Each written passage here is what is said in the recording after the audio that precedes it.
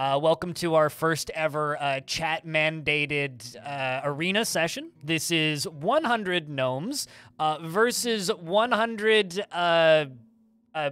amphibian men. The amphibian men are armed, or I thought they were armed, with a spear, but apparently they're not.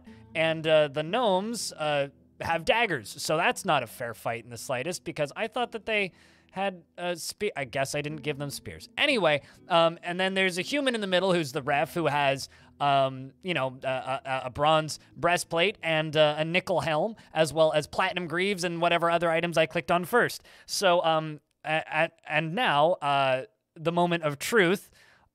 We watch them fight each other in this definitely not rigged to lose battle for one side. Place your bets, everybody, and let the fighting commence. So as I start hitting this button here to move things forward, it appears the human dropped their much-needed crutch on the ground to dive directly towards the amphibian people and is now dodging backwards. If I look over here at the combat log, we can see that our human, aka the ref, is, not in the greatest way here. They seem to just be dodging mostly. If I unpause for a second, it turns into bad times for the human, shall we just say.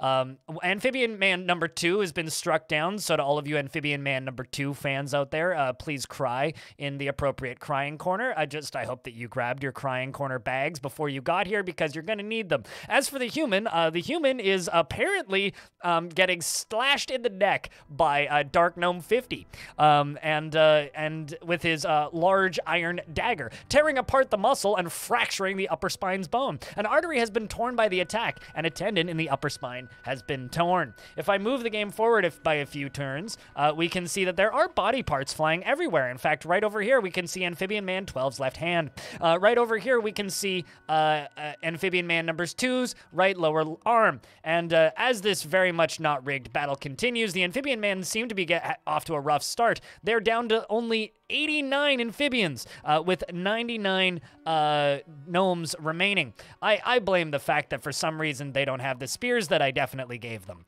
For those of you who are watching live, you can go back and check the VOD and see, did I actually give them spears? Because I swear that I did. The amphibian men seem to be just getting utterly wrecked here. It's very unfortunate, but if we just let the battle play out a little bit, it seems like the side that actually got weapons is off to a better start. So, as is tradition, as of now, the winners still lose.